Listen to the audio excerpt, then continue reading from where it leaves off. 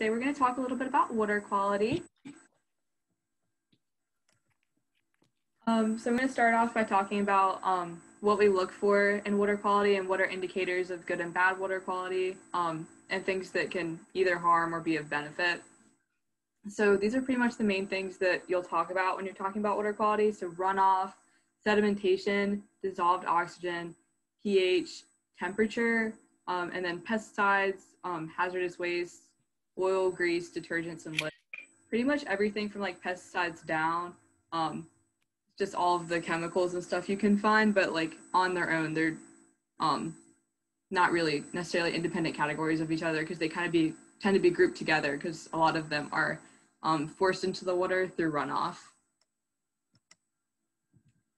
And so we're going to talk about the different sources of water pollution. So primarily we have point and non-point sources. With point sources, it's just you can tell immediately where the pollution is coming from. So when you have a company with like a wastewater permit and they can just dump their pollutants directly into a waterway, that's a point source. Any kind of dumping like that, when you have like cruise ships and boats that are dumping waste into the ocean, it's the same idea. It's just straight from the source into the waterway. And then with non-point sources, pretty much runoff, everything is a bunch of different pollutants are gathered on land, and then when it rains, they're all washed into the water. So you can't really tell where exactly these contaminants come from because they do have a wide range of sources and they're all just coming in through runoff. So it's really non-point sources. It's a lot more difficult to mitigate these because it's difficult to pinpoint exactly where the source of this pollution is.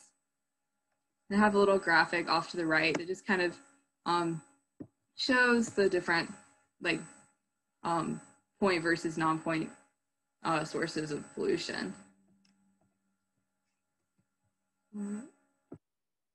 First, we're going to talk a little bit about runoff.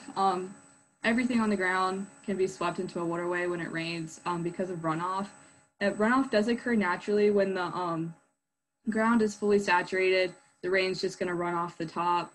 But this is made a lot worse in really urbanized areas because the ground can't absorb any more of that water like it would have been able to before because there's concrete there.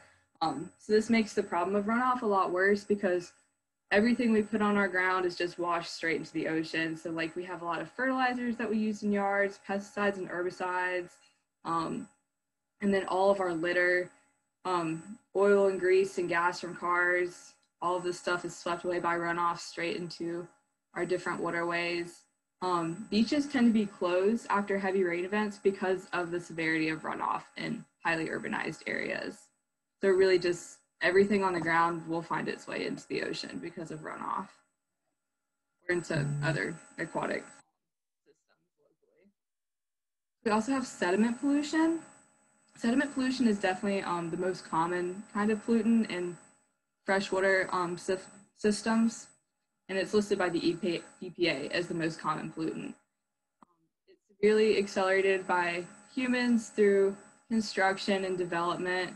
So we account for about 70% of the sediment pollution and runoff that is produced. It causes $16 billion in environmental damage annually. You wouldn't really think of sediment as something, I feel like off the top of your head, that would really damage ecosystems because it's not incredibly difficult to remove. However, with the organisms that live in these waterways, you can't see the food as well when the water is made really murky. It clogs the gills of fish, and then photosynthesis doesn't happen as easily because the light is blocked by all of the sediment. So it's really disruptive to the ecosystem itself. So it's not as much of a problem of removing it to make it drinkable. It's more of an issue of affecting the function of an aquatic ecosystem. So yeah. Next we can talk about dissolved oxygen. This obviously it's not a pollutant, but it's a really good indicator of the health of an aquatic system. So you can see how much damage is or isn't being done to a system based on the amount of dissolved oxygen. So in areas that are really urbanized and have a lot of runoff, you tend to get a lot of fertilizers. in the water, and this allows for algal growth, which will decrease the dissolved oxygen. So by measuring dissolved oxygen, you can tell a lot about what's happening within the ecosystem. The important thing to keep in mind when you're using dissolved oxygen as an indicator is that it fluctuates seasonally in some areas. And so it's not something that's always going to be consistent. So you have to look at a change in like the pattern overall from year to year, as opposed to a change from month to month.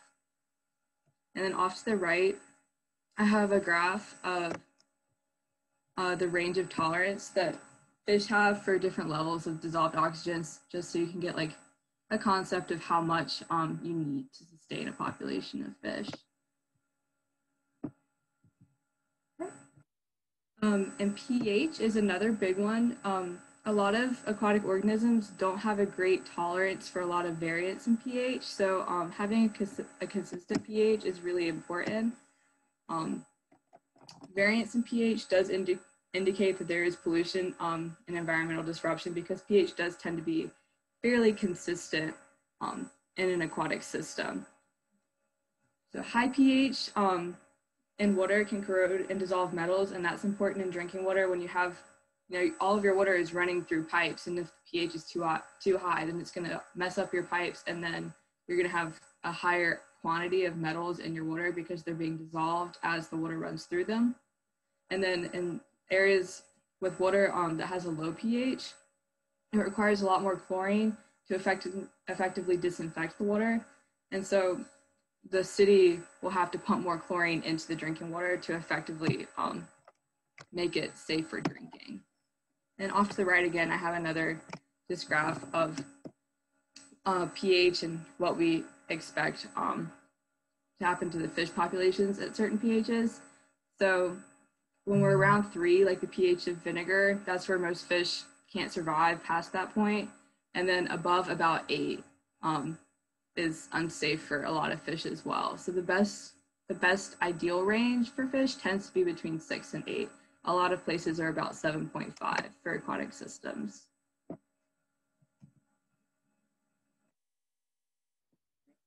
Hazardous chemicals in our water come from a wide variety of places. We use chemicals in pretty much every aspect of our daily lives. Specifically with like yards and lawns, we have a lot of pesticides and herbicides, insecticides, stuff that's meant to kill other stuff that then rinses into our water that we then drink later down the line. Factory runoff, all the different chemicals that go into production of different items, cleaners and detergents, dish detergents, and then laundry detergents, bathroom cleaners. It's just a very wide variety of chemicals that are difficult. The exact cause health-wise, or the exact effect health-wise of a lot of these chemicals is not entirely understood. So what we generally know is that we don't want these things in our water, but we're not really sure what safe levels for a lot of these hazardous chemicals are, which makes it even more difficult to regulate them, because a lot of research hasn't yet been done as to what quantities can be sustained and human health not affected. But when we talk about contamination by chemicals, you either have acute effects or chronic effects. So basically short-term effects versus long-term effects. Acute effects happen within like days or hours, and it's drinking water that is very highly contaminated. Generally speaking, if you have water that's contaminated just once or twice, you're going to be fine. Your immune system works well, unless you're predisposed and more sensitive to pollutants. Then your body can typically, continue to function as normal after clearing the contaminant out. Chronic effects is just after years and years of drinking very contaminated water. We can get cancer, liver and kidney problems, and then reproductive difficulties. I also read something that like with PFAs, one of the effects, chronic effects, can be like a lower infant birth rate. So obviously there are a lot of really negative health effects, and the level of these chemicals at which a lot of these effects happen hasn't really been determined yet. So we don't know what a safe level for these chemicals is, which is what makes them so concerning. So next, I'm going to talk a little bit about PFAs. Wilmington has had a lot of interaction with PFAs, so definitely something that is important to understand living where we do. So these are man-made chemicals, and they're very environmentally persistent. They do not break down, and if they do, it takes a very, very long time. They will continue to accumulate over time. PFAs are found in pretty much everything. I was surprised looking at sources of PFAs, how many I found. Materials that food are packed in can contain PFAs, and then food can be contaminated by water and soil that has PFAs in it. Household cleaning products, pretty much non-stick things, and like stain repellents. Pretty interesting that like waxy water repellent surfaces tend to be high in PFAs. And then also firefighting foams. I found out that a lot of like the firefighting foam causes a lot of soil contamination for PFAs, which I thought was really interesting because obviously that's something that would be difficult to find in like an alternative method for a lot of firefighting foams because they are really effective. They're also found in like workplaces and factories, again, just because these are areas that use a lot of chemicals. And they're found in drinking water when the water source is polluted, and they're found in the organisms that live in contaminated water. Studies have indicated that they can cause cancer, low infant birth rate, and problems with infant birth weight as well, reproductive and developmental issues, and then liver and kidney problems again, and a weakened immune system. So these are universally accepted to be negative for health, but guidelines, they're currently still unregulated. There are goals that North Carolina has for the degree of contamination we would like to get below, but we don't actually have a scientifically double-checked number for what is a safe amount of these to have in our water, which is very scary. And then I have a little map that shows where PFA contamination in America is.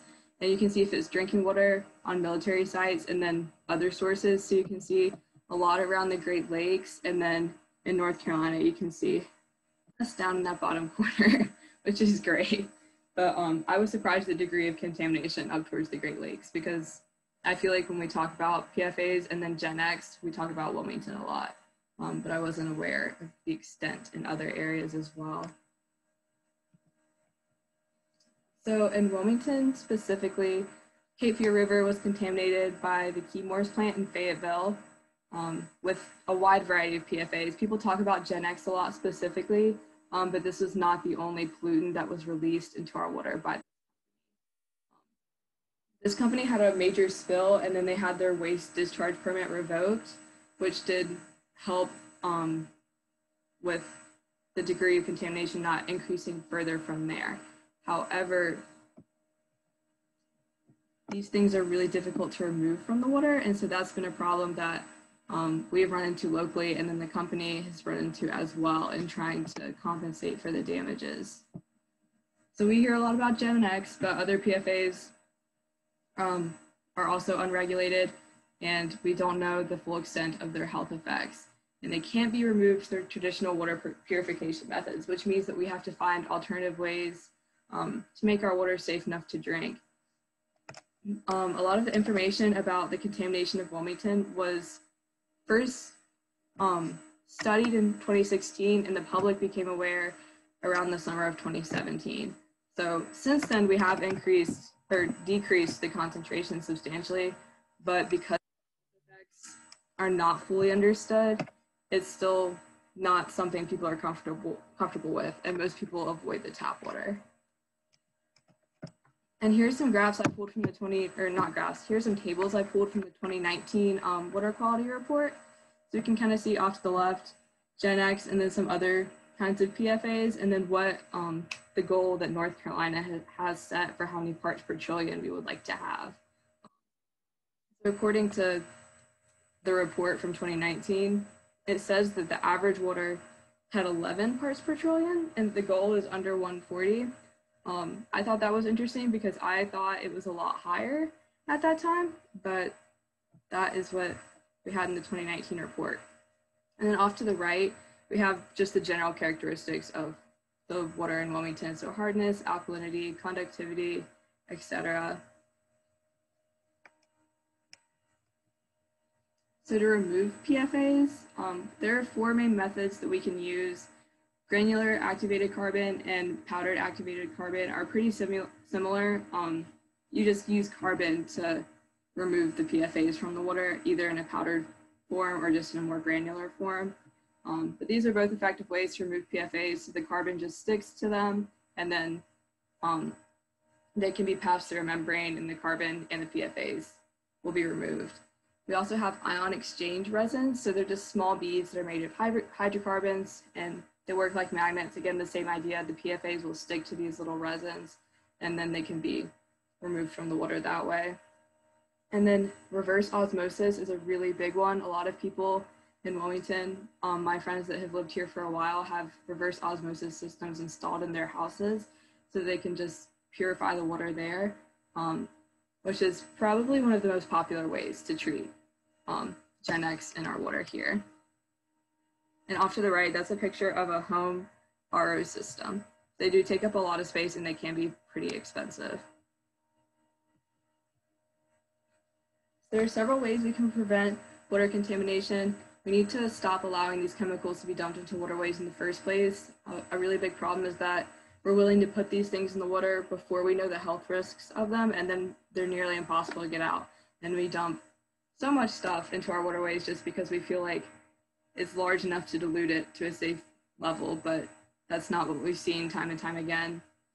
We also need to reduce the quantity of impermeable surfaces in really urbanized areas. Without that soil and with all of the concrete and asphalt, runoff is made a lot more severe, which has really affected our water quality negatively.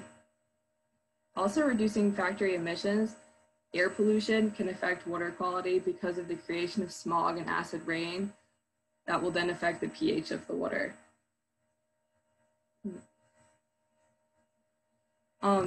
Factories also use local waterways as ways to cool hot systems a lot of the time. So what you'll have is cold water will be pumped into a factory, and then the equipment will be cooled with the water, and then the water will be dumped back out into the lake or reservoir. And so this causes the temperature of the lake to rise over time, which negatively affects the organisms living there because they're not adjusted to these warmer temperatures.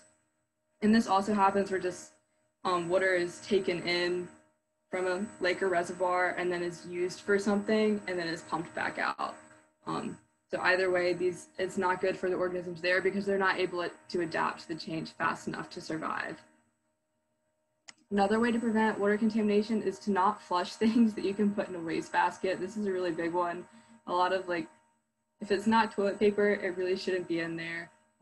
Plastics and just anything else that goes in the toilet that's not supposed to be there. It's difficult to remove in wastewater treatment plants, so it makes it more complicated, and it overall affects our water quality negatively.